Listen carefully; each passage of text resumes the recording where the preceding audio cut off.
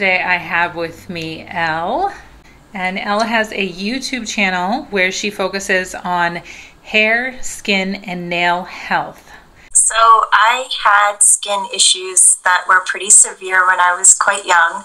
It was really hard to put myself out there, and it's still quite difficult because the worst thing for someone who has skin issues is to expose them to everyone and say, hey, look at this. Like, it's almost 100% against my nature because my whole life is always like hiding, covering it up, not talking about it with anyone. How did you pinpoint exactly what was making you break out or triggering your rosacea?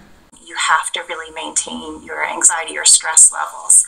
And also really think about what you're eating, because as some of us get stressed, we eat things that actually make your inflammation in your body worse. And inflammation is a big issue with acne, rosacea. That's so interesting, because I think a lot of times we just think about, well, what can I do to combat, put something on my skin, make it go away, but we're really not thinking about what's going on in the inside. One of the other things I started noticing around pre-pandemic to pandemic was my hair started really changing, and I have very long hair and it's usually quite shiny and healthy, but it was getting really dull and breaking and falling out. Nothing majorly drastic, but enough for me to notice that there was definitely something wrong. And then one of the biggest kickers was my nails changed and had serious brittle, breaking, and vertical lines, which is like a line going down your nail. So I knew something is really, really wrong here. I went to see my primary care physician and she did blood tests. I also went to a dermatologist who did blood tests focusing on hair, skin, and nails.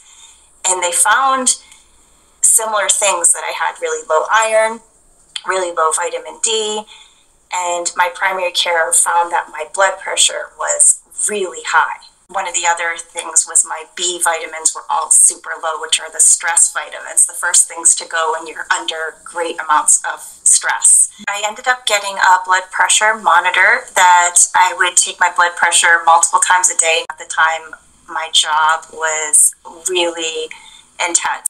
I even talked with her about it. I think it's my job. I think I have extreme stress, and I'm eating badly also because I'm working extra.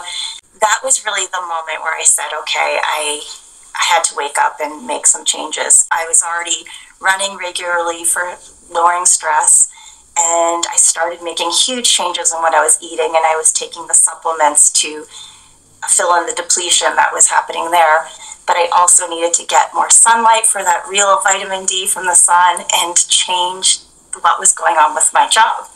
My blood pressure dropped within a few weeks to normal. It was shocking. My digestion issues also were very much going to a normal state instead of how they were working before, which is an issue with inflammation as well. So a lot of things physically started changing. I'm hoping within the next 6 months or year, I'll see the external parts, because they're the last to tell you. They're the first to tell you, but they're the last to heal.